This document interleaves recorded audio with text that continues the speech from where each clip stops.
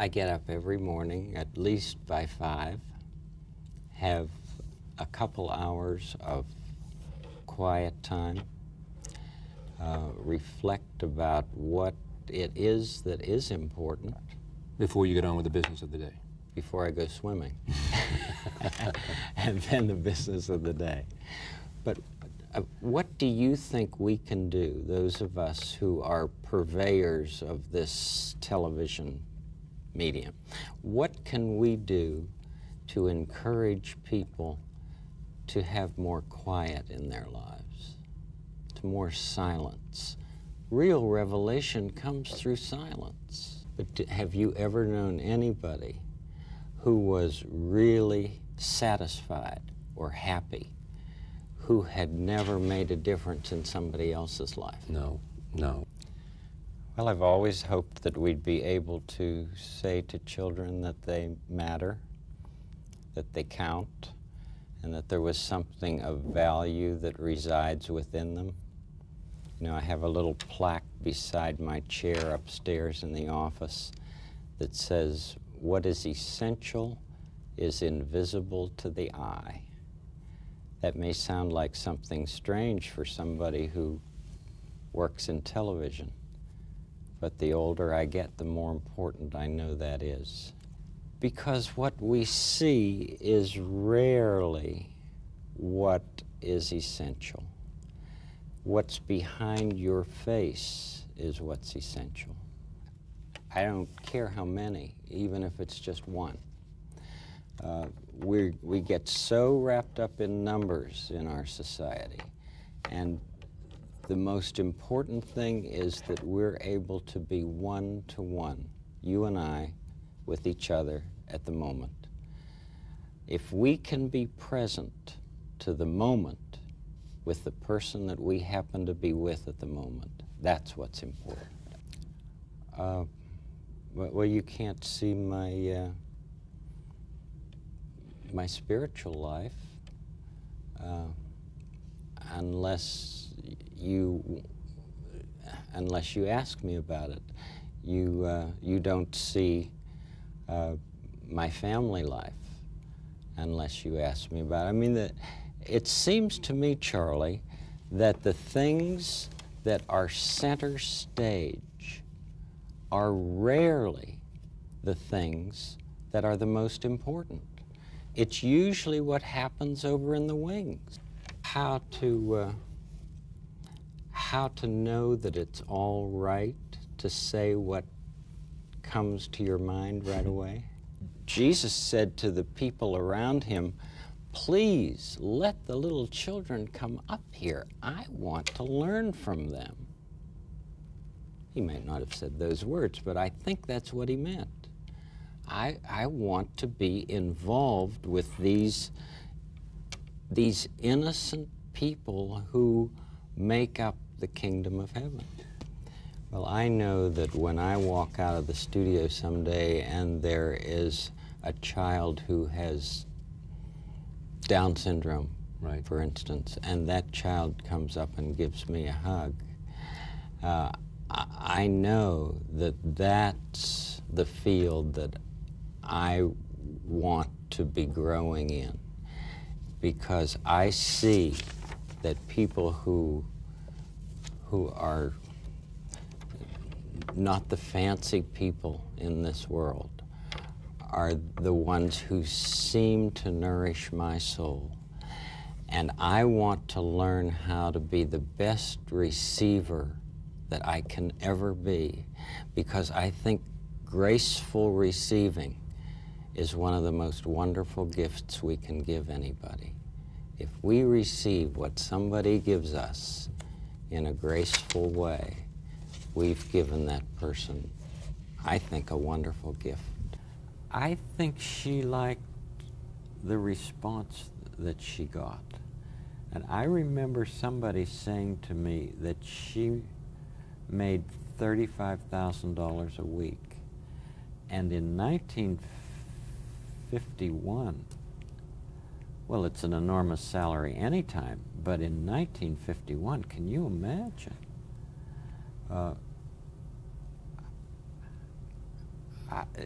all I know is that I was constantly astounded by her voice. And it was an absolutely natural organ. I mean, that instrument was so pure. It was a glorious voice. Now, I don't know whether she was comfortable in the medium or not. She sure knew where to go and what to do.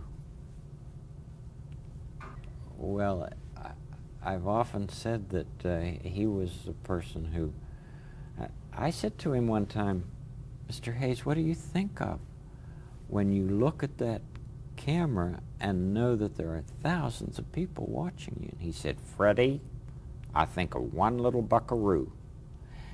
And, you know, that must have gone straight to my heart, because when I look at the camera, I think of one person.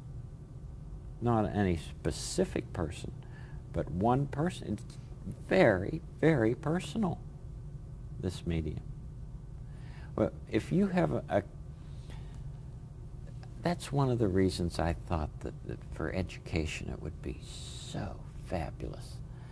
Because if you have someone on television in a classroom, it looks like that person is looking at each student individually. A live teacher can't do that. A live teacher can do other things, though. You know, you'll never find me saying that any machine is better than a person.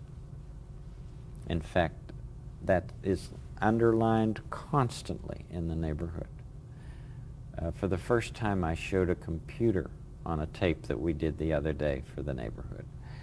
And I was insistent that I would say there are lots of fun things that go on here, you know. But no machine can take the place of a person. This machine cannot give you a hug. It might be able to spell H-U-G, but it can't give you one. And, well, that's obvious. But you know, it might not be obvious to children. And so consequently, I think it's important to let them know how I feel. How do you feel about you know, some shows today, like the Teletubbies, that sort of embraces machinery and... I don't know the program, but when I was told that there was a character with a television in its stomach, I was horrified. Anything that makes people think that machines are more important than people is, although I have a feeling that that is not the purpose of that program. I don't think the purpose of that program is to say that machines are more important than people. I don't know, but I think it would be interesting to find out. For you, well, Gabby Hayes would come in his Western clothes and show old Western films. And he would just introduce them, and then at the end say, "See you, buckaroos," or something, you know. What fascinated me was that, you know, he had his accent, and but when the program was over, he'd go to the dressing room on the nights that he had his tickets. He'd get into his formal clothes and go to the opera. He had a box at the opera. He loved the opera.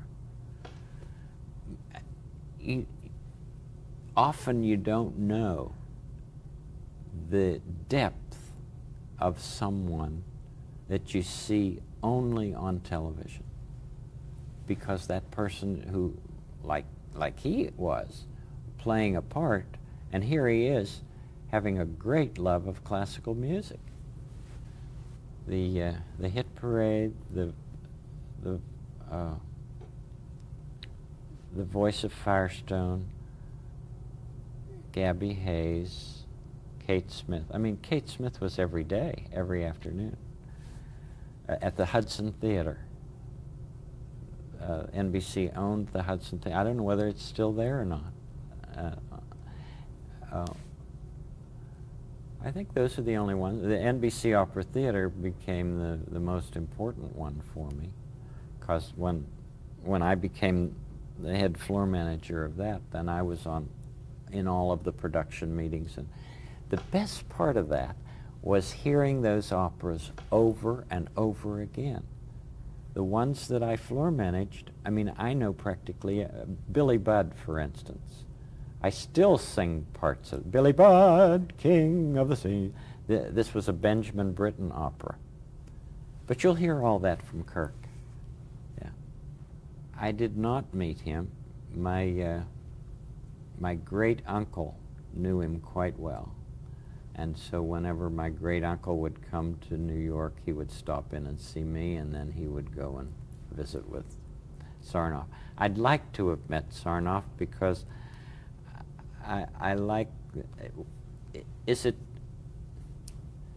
apocryphal, this story, that he received one of the messages from the Titanic? There'd been so much talk lately about the Titanic, you know, that I thought, isn't that interesting? This young teletype operator might have received one of the messages. And also, I think he had a tie with Nantucket, which is where we go every summer. Sarnoff, I mean, that was a business for him, you know. But he took it, I think he took it seriously, that broadcasting could enhance the public in way. I mean, those operas, somebody sitting out in Kansas who had never been to New York, for instance, to see A Mall and the Night Visitors, or Trouble in Tahiti, or Pique Dame, or any of the ones that we produced. Talk about enhancing culture.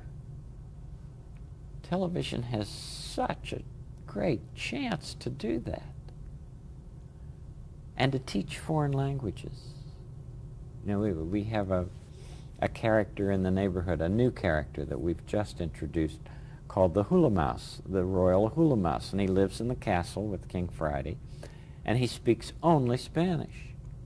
Well, the scripts are written in a way that the English that goes before and the English that comes after each one of his speeches, the Spanish is understood. I guess, you know, here we go back to Dartmouth and my love for Romance languages, and we have so many people writing to us saying, I came from Italy, I came from Israel, I came from many different countries, and you helped me to learn English. You know, they would find someone who spoke slowly and deliberately on the air, and invariably, if I'm going to talk about a cup, I'll have one in my hand, you know, and say cup, and the water's in it, you know. I didn't mean to do that, but I think it's a wonderful dividend of people from other nationalities learning our language through the neighborhood. I'm sure it crosses my mind at times, but I realize I'm not there to teach English. I'm there just to be myself. And so just continue being yourself, Fred. I think I met him the first day because I had a letter of recommendation to him. And I think he hired me. Now maybe he, you know, I worked on those color test programs. That's the other thing that I worked on. It's coming up. Yeah. I was the first floor manager in 3K, which had the only color cameras in New York. There were 3 sets, 3 color sets that could receive these programs. General Sarnoff had one, and Niles Trammell had the second, and I think maybe it was Pat Weaver who had the third. There were just 3 sets. And all we did in this studio was to move things from one place to another so that the cameras could take pictures of them. And I remember my first day on the job, somebody said, "Move the green parrot to the left." And I said, "Which one is the green one? I'm colorblind." And to have the first floor manager for color television to be colorblind, I think is a kind of whimsical thing. And so it didn't make all that much difference. You know, they just wanted to see pictures in their home of this new thing called color television. And photographs, and there was no production. It was just things that we would bring in and put on camera. And if they happened to be turning on their sets at home, why, they'd just see something colorful. Parrots were colorful. In fact, it was the RCA color that was chosen. There were competing ones, and it was chosen to be the one that would go throughout the country. I liked some of those programs. You know, I was impressed with the musical programs that we did. There were still some that were, I guess there'll always be pie-throwing programs, but they don't need to be in the majority. Yeah, I thought television was doing good things. However, I didn't feel that I could use all the talents that had been given to me as a floor manager. Nevertheless, I think the floor manager position is an exceedingly important one. I mean, for instance, Gabby Hayes, again, said to me one day, "Do you realize that you're the only face that I see? Even though when I look in the camera, I'm thinking of one person. The person that I'm closest to is you." He said, "It makes such a difference if the floor manager seems interested in what you're doing." It's awful to have a floor manager who's, you know. So that's a real art. Oh, well, you know, there are a lot of people on the operas, but they were so concentrated on what... It's very different when something is a dramatic thing than when it is... when you're looking at the camera and you're feeling whether the people around you are enthusiastic about what you're doing. That makes a big difference. I have the most wonderful floor manager in the world, Nicky Tallow. You know, he has an advanced sense of humor. He and Jimmy Seach, and, well, Michael Douglas was here for quite a long time with us. He went to Hollywood and became Michael Keaton. And those three on the set, we just had a ball. They were always playing jokes on me. One time they put shoes that were so small for me I couldn't, at the end of the program, I couldn't get my feet in them. No, that's not true. They weren't small shoes. They were my shoes, but they had put paper at the toe. And I kept putting them in, singing the last song, you know, "Such a good feeling to know you're alive," trying to put that. But that was just for the rehearsal.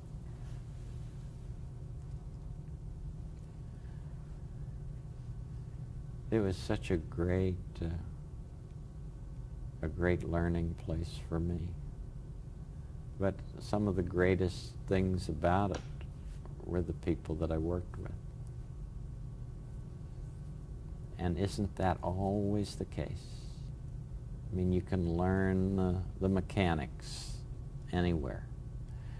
but it's the relationships that develop. I mean, Kirk Browning, for instance, was one of the ushers in our wedding.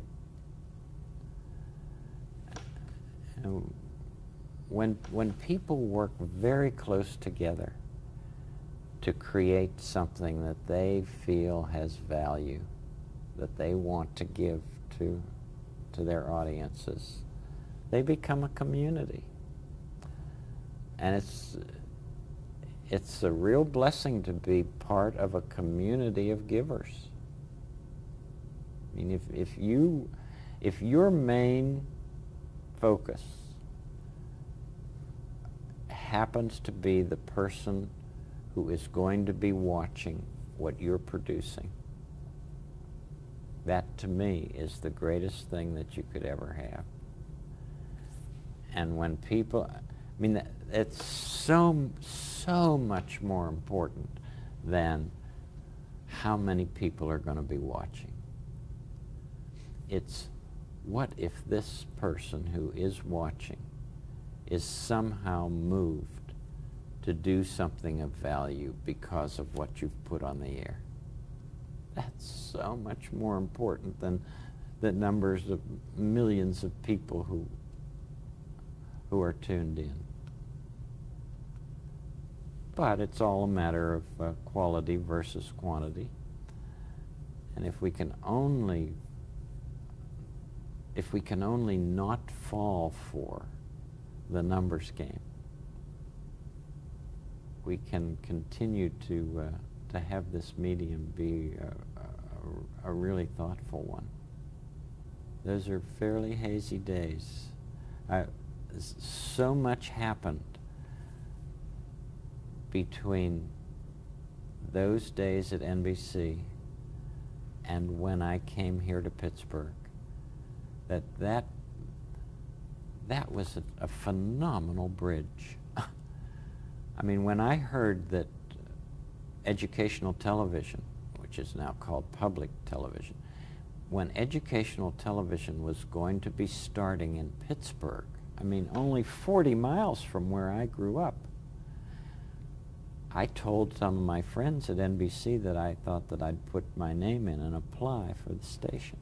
They said, "You are nuts. That place isn't even on the air yet.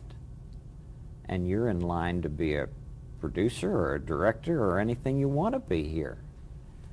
And I said, "No, I have the feeling that that educational television might be, at least for me, the way of the future." That was in '53. And I applied and was one of the first, I think one of the first 6 to be hired at WQED, which, true, it wasn't on the air yet. We didn't go on the air until April 1st of 1954. But this was in '53, and Joanne and I moved to Pittsburgh in November of '53, and that's when I started at WQED. WQED was the first community-sponsored television station in the country. There were a few others that were linked with universities, but this was the very first that a whole community decided to underwrite. So Pittsburgh was at the forefront of community broadcasting. Her name was, she was the general manager, and her name was Dorothy Daniel, and we named Daniel Tiger for her. In fact, the night before we went on the air,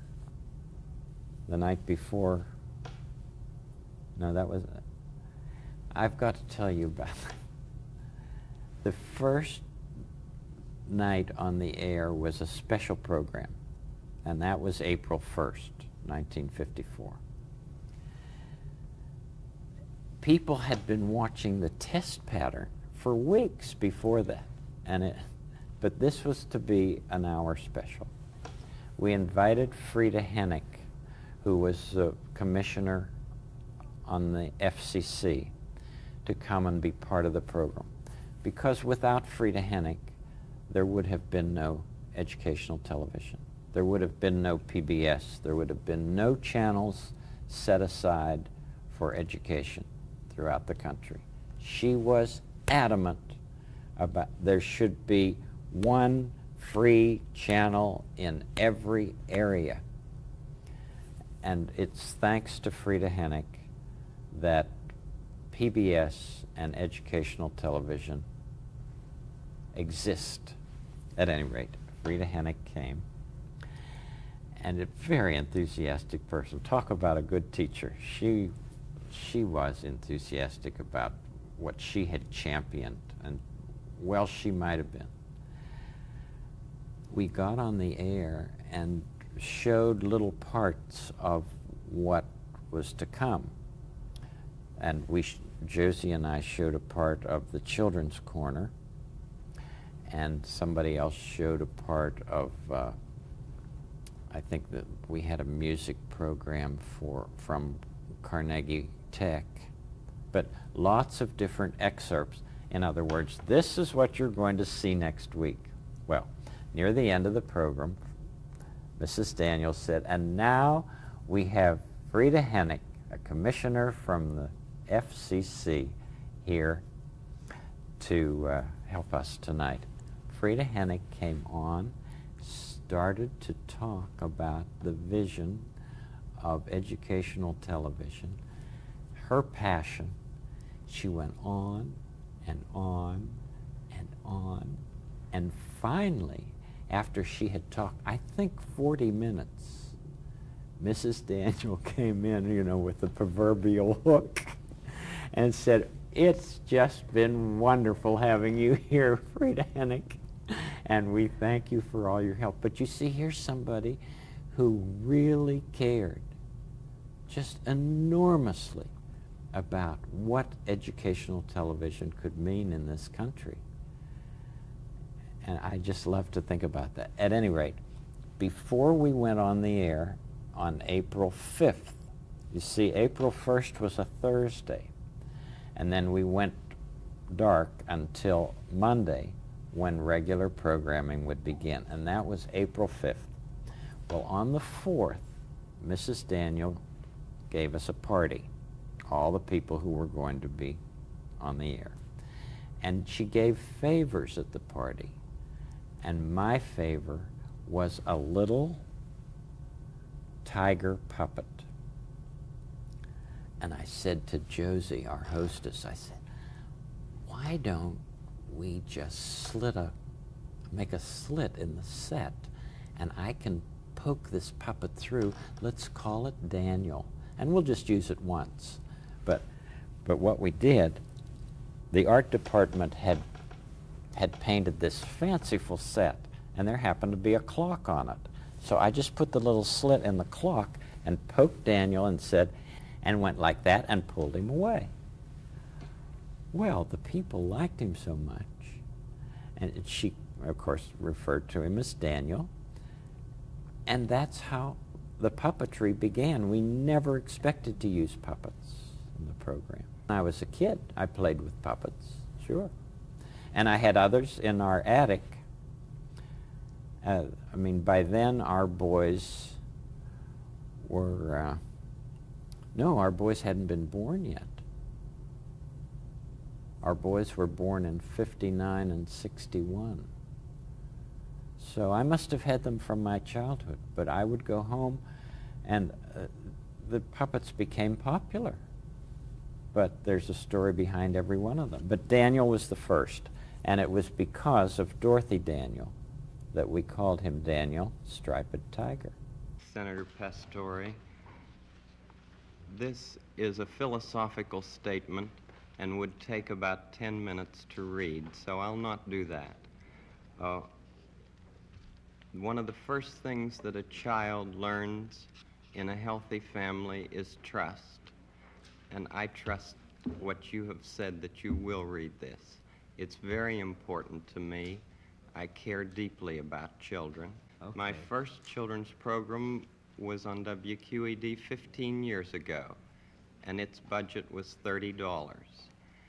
Now, with the help of the Sears Roebuck Foundation and National Educational Television, as well as all of the affiliated stations, each station pays to show our program. It's a unique kind of funding in educational television. With this help, now our program has a budget of $6,000. It may sound like quite a difference, but $6,000 pays for less than 2 minutes of cartoons, 2 minutes of animated, what I sometimes say, bombardment. I'm very much concerned, as I know you are, about what's being delivered to our children in this country. And I've worked in the field of child development for 6 years now, trying to understand the inner needs of children. We deal with such things as the inner drama of childhood. We don't have to bop somebody over the head to make him to make drama on the screen. We deal with such things as getting a haircut, or the feelings about brothers and sisters, and the kind of anger that arises in simple family situations. And we speak to it constructively. How long a program is it? It's a half hour every day. Most channels schedule it in the noontime as well as in the evening. WETA here has scheduled it in the late afternoon. Could we get a copy of this so that we can see it? Maybe not today, but I'd like to see the program. I'd like very much for you I'd to like to see the program itself, or any one of them, you see. We made 100 programs for EEN, the Eastern Educational Network, and then when the money ran out, people in Boston and Pittsburgh and Chicago all came to the fore and said, we've got to have more of this neighborhood expression of care. And this is what I give. I give an expression of care every day to each child to help him realize that he is unique. I end the program by saying, you've made this day a special day by just your being you. There's no person in the whole world like you, and I like you just the way you are. And I feel that if we in public television can only make it clear that feelings are mentionable and manageable, we will have done a great service for mental health. I think that it's much more dramatic that two men could be working out their feelings of anger, much more dramatic than showing something of gunfire. I'm constantly concerned about what our children are seeing. And for 15 years, I have tried in this country and Canada to present what I feel is a meaningful expression of care. Do you narrate it? I'm the host, yes, and I do all the puppets, and I write all the music, and I write all the scripts. Well, I'm supposed to be a pretty tough guy, and this is the first time I've had goosebumps for the last 2 days. Well, I'm grateful not only for your goosebumps, but for your interest in our kind of communication. Could I tell you the words of one of the songs which I feel is very important? Yes. This has to do with that good feeling of control, which I feel that children need to know is there. And it starts out, what do you do with the mad that you feel? And that first line came straight from a child. I work with children, doing puppets in very personal communication with small groups. What do you do with the mad that you feel? When you feel so mad you could bite. When the whole wide world seems oh so wrong, and nothing you do seems very right. What do you do? Do you punch a bag? Do you pound some clay or some dough? Do you round up friends for a game of tag or see how fast you go? It's great to be able to stop when you've planned a thing that's wrong and be able to do something else instead. and think this song. I can stop when I want to, can stop when I wish, can stop, stop, stop anytime. And what a good feeling to feel like this and know that the feeling is really mine. Know that there's something deep inside that helps us become what we can. For a girl can be someday a lady, and a boy can be someday a man. I think it's wonderful. I think it's wonderful. I don't know exactly how it came about. I don't think I ever really did care much for meat. But from the time that my father died, I haven't had meat in my diet. And that was in 1970. And then a few years ago, I gave up seafood. And that was simply because I said to somebody, I had heard that fish was very good for you. And that person said, yeah, but it's not good for the fish. And I hadn't thought of that. And of course we have fish on the neighborhood set that we take care of too. But that's just something that I feel better about. And it's not something that I'm a proselytizer for. I know a lot of very fine people who have a great variety of diets. Food is a very important thing to people who are interested in nourishment, the nourishment of life. And the very first view that we have of our whole world is that view of our mother's face during our nursing. And so we get our very first impressions of what this world is like through our mouth and our eyes. And if what's good is coming into our mouth and what's good is coming into our eyes, we have a mighty strong beginning.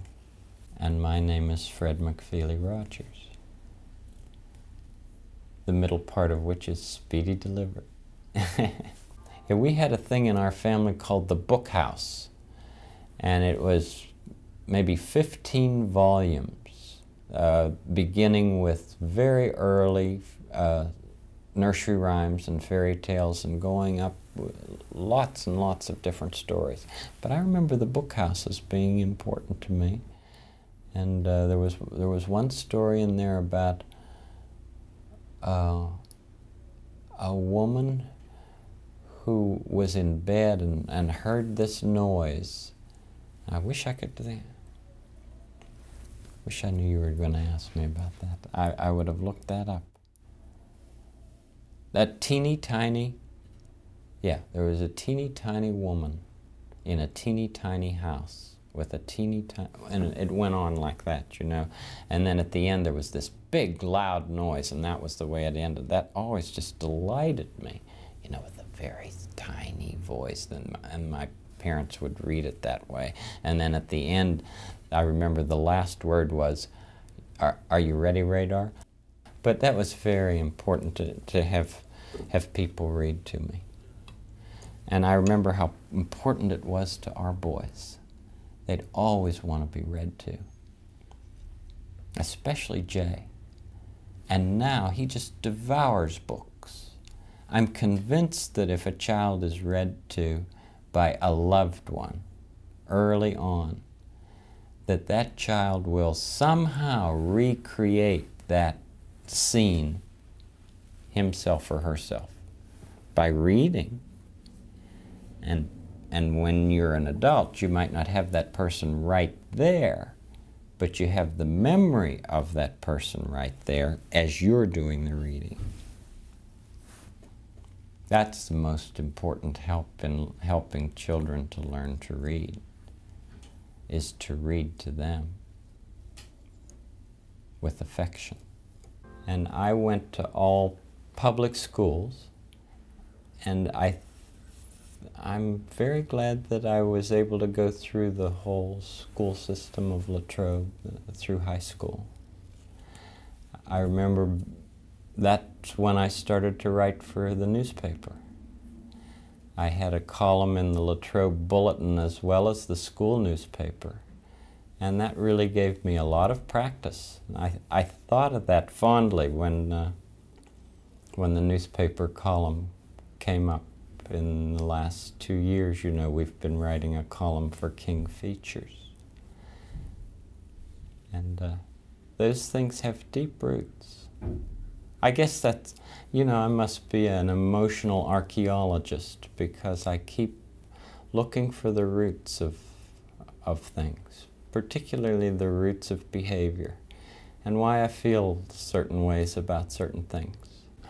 I wrote about everything that had to do with life in Latrobe High School because that was my biggest extracurricular activity. I was also editor of the yearbook my senior year and president of the student council in my senior year at high school. Very different from my freshman year in high school. I was a very shy kid. I was the Daniel Striped Tiger of that school, I'm sure. But something happened, and you can never truly, completely understand why.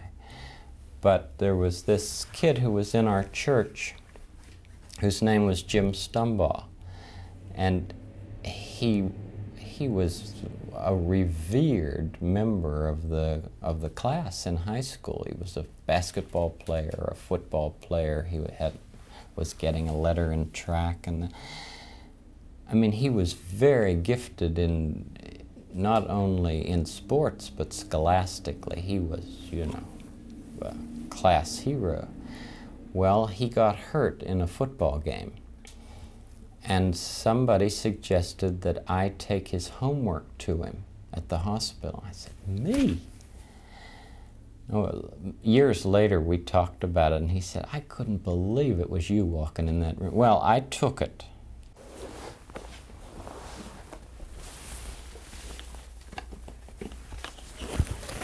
What's he reading?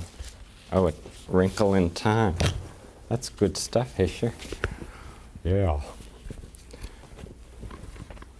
Well, it was like this. I went to a camp one time because there was a ventriloquist there, and I was interested in that kind of stuff. I mean, I was interested in puppets, you know, all my young life. But there's one woman over at the office who is really scared of Hischer. They put him at her desk one day, when she came in, he was looking at it. Because there were those who treated me well,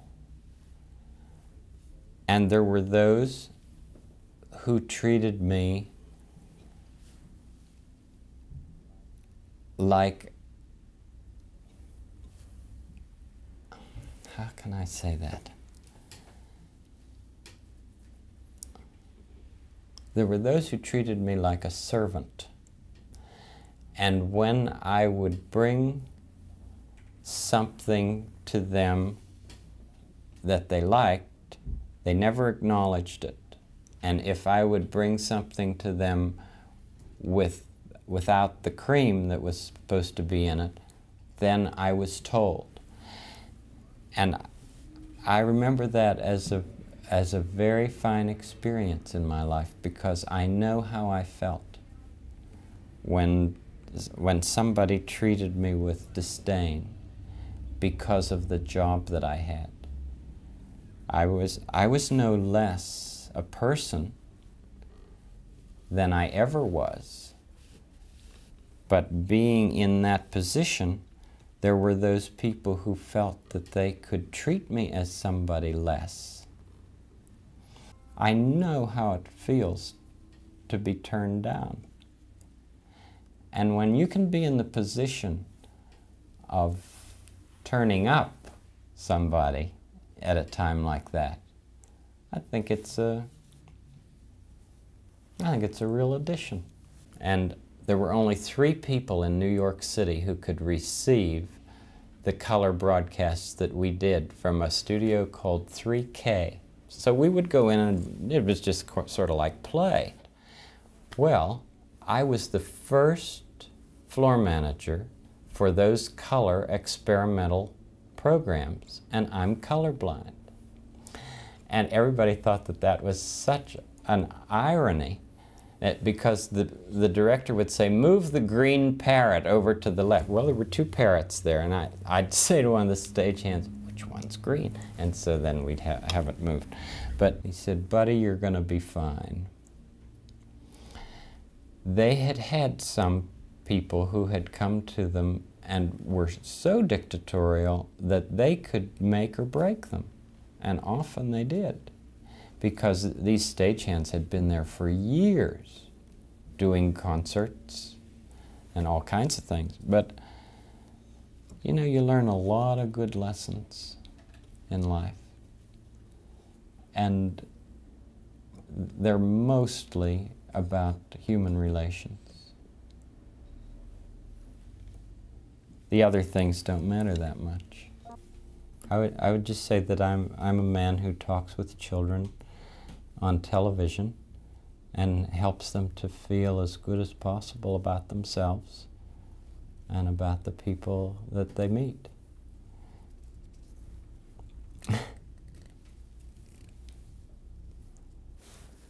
It's a very, very personal medium, as you may know.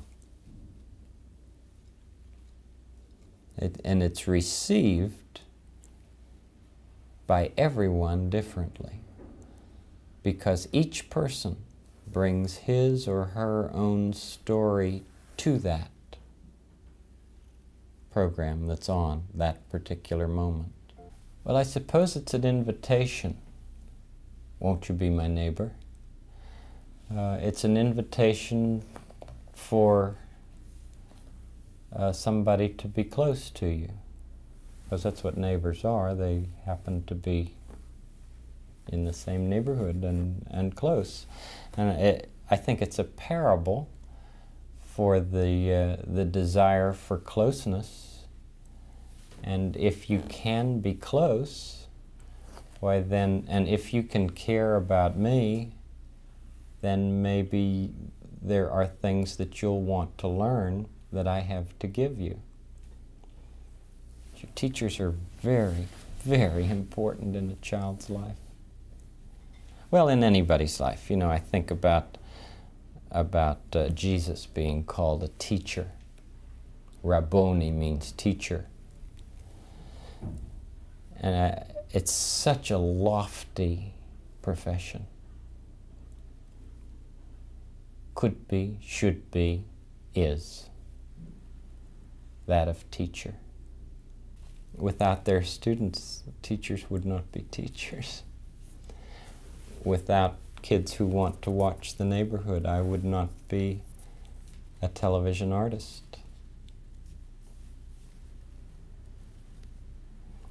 Without Jay and John, I would not be a father. Without without a friend, I would not be a friend. All of the relationships in life that are so enhancing to who we are.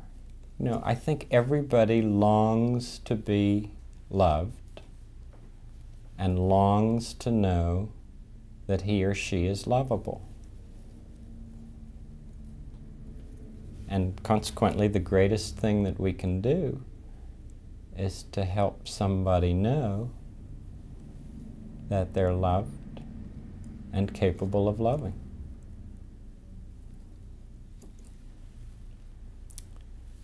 You've made this day a special day, you see, by just your being you. And if a person can receive that, of course it's an enhancement to them. But think of what an enhancement it is to the giver. It helps to be loved in order to work in this life. In fact, I'm sad for those who don't feel that they are loved. And this book is a compilation of things that I've said in speeches and in other books and in newspaper columns and on the neighborhood for a long time. Somebody said, "How long did it take you to write this book?" And I said, 40 years. It's about being. It's about the things that matter to me. Yeah. It's about the white spaces between the paragraphs, which I think are more important than any of the text, Yeah. because it allows you to think about what's just been said. I had a professor one time, I think he's on page 20 All right. or 22. His name was Dr. William Orr, Right. and he said, "You know, Fred, there's one thing that evil cannot stand, and that is forgiveness." And you notice the rest of the page is blank. Yes. It needs a lot of time to think about that. Oh, a lot of people. But a lot of people who have allowed me to have some silence. And I don't think we give that gift very much anymore. I'm very concerned that our society is much more interested in information than wonder, in noise rather than silence. How do we do that? I mean, in our business, yours and mine, how do we encourage reflection? I trust that this book will do some of that, but oh my, this is a noisy world. And knowing that you're unique, you know that when you think about it, there has never been another Charlie Rose in all of the history of humankind, and there never will be. And that's the same with every person you meet, probably because of very early on in our lives that we weren't valued. You know, the greatest gift we can give anybody, any little child, is to help that child know that, you know, you're a part of our family, and you're a welcome part, and there are things that you can do to enhance our family. Yeah. Oh, I hope that it's given a few more honest adults in the lives of the children who watch, because I do think that that's a great gift. That if adults can show what they love in front of kids, there'll be some child who'll say, "I'd like to be like that," or "I'd like to do that." I remember Yo-Yo Ma being on our program. He's come to visit several times. Yeah. And there have been families who have written to us to say that their kids want to learn the cello. Right. Because they saw him love his work on the program. Ah. And there have been some basketball players and some sculptors. Oh, I remember in the nursery school where I worked as I was doing my master's work in child development. There was a man who would come every week to sculpt in front of the kids. The director said, "I don't want you to teach sculpting. I just want you to do what you do and love it in front of the children." During that year, clay was never used more imaginatively before or after than during that time that he came. So a great gift of any adult to a child, it seems to me, is to love what you do in front of the child. I mean, if you love to bicycle, if you love to repair things, do that in front of the children. Let them catch the attitude that that's fun. Because you know attitudes are caught, they're not taught.